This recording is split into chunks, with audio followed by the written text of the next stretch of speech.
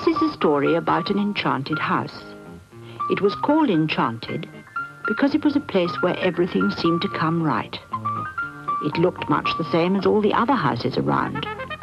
But there lived here, all by themselves, an elephant called Nellyphant, a giraffe called Tiny, and a kangaroo called Joe. In the garden there lived a robin. He was called Bob. And he had a friend who also lived in the garden. He had a nice house of his own under a mushroom. He was a worm, and he was called, quite simply, Worm.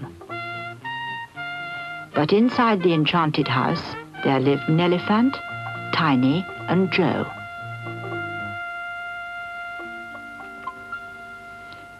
Nellyphant was sitting in her favourite chair having a think. She was knitting at the same time, making a scarf for Tiny the giraffe. He was inclined to get sore throats, and Nellyphant thought that it would help if he kept his neck warm. Tiny sat opposite. He was reading a book. He had new glasses and was very proud of them. He looked up and smiled affectionately at Nellyphant. She knitted on, 2 plain, 2 pearl, 2 plain, 2 pearl. I've been thinking, she said, and I think we should have a piano, Tiny. It's a very nice thing to have, and I enjoy playing. And if we're going to have a party, it'll be useful. I can play, and you and Joe can sing to entertain our guests. Tiny looked at Nellyphant over the top of his glasses. That could be a very doubtful treat, my dear. I think our friends might prefer a record. He went on reading his book. Nellyphant looked hurt and rather shocked, but as she nearly always got her way, the very next day there was a brand new piano in the sitting room, and Nellyphant sat practicing.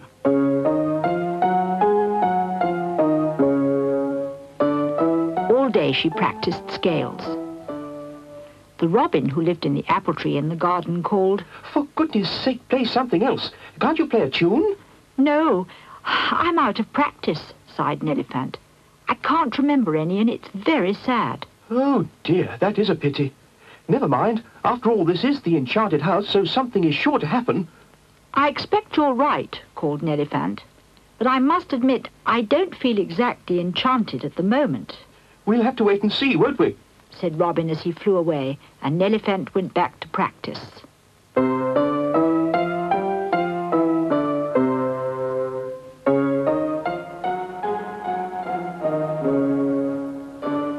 Well, that night Nellyphant went to bed feeling very sad.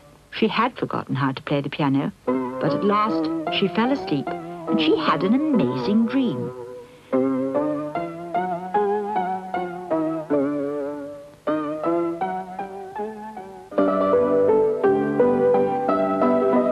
She dreamed that all the notes came to life and danced and danced and jumped about and played the most lovely tune all by themselves.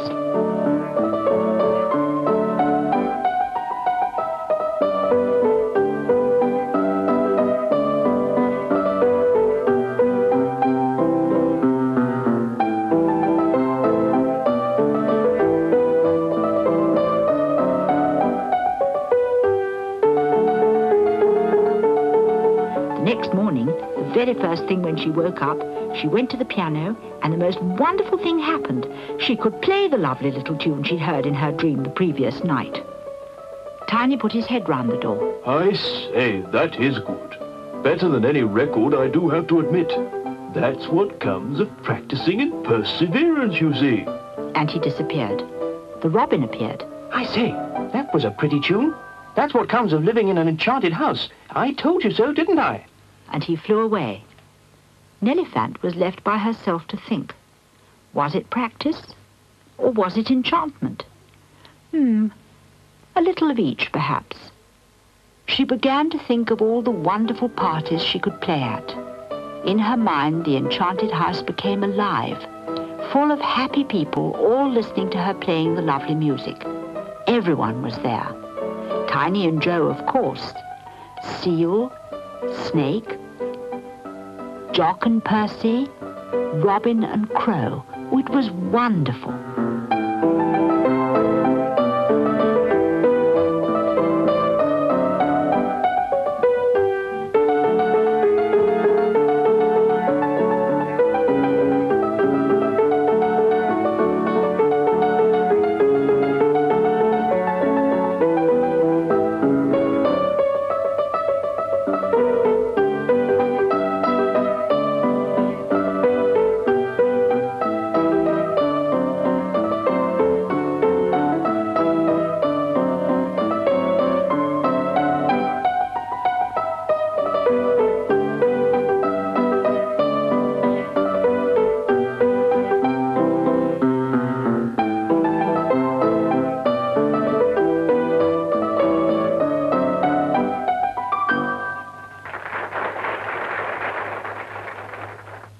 Her thoughts were interrupted by a Scottish voice saying, "It's most important that I should speak to Nellyphant.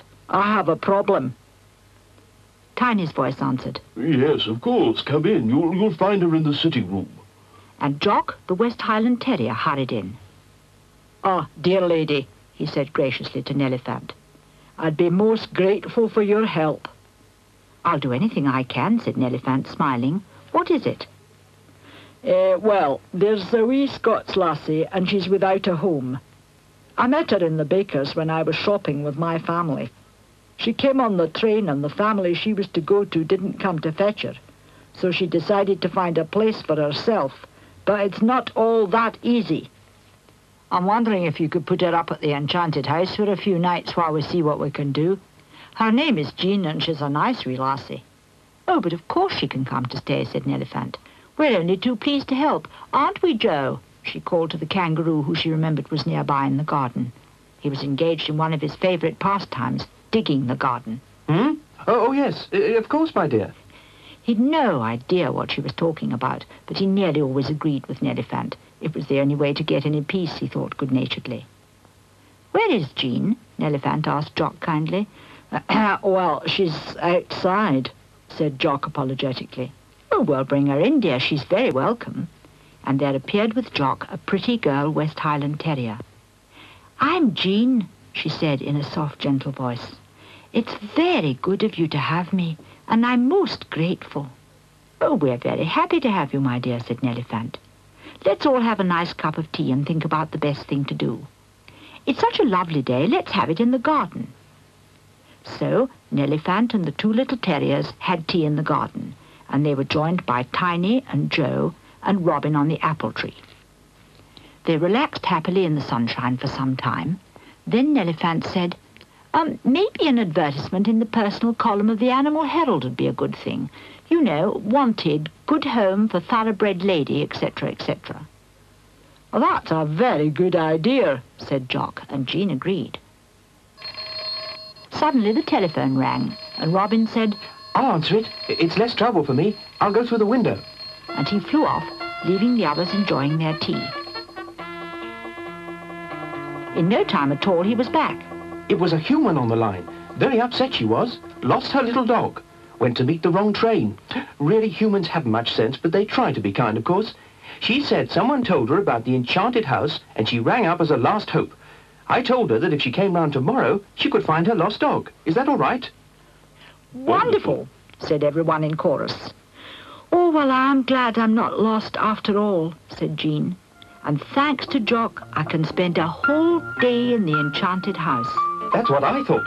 said the Robin. And everyone should be allowed to do that. Spend one day in the Enchanted house.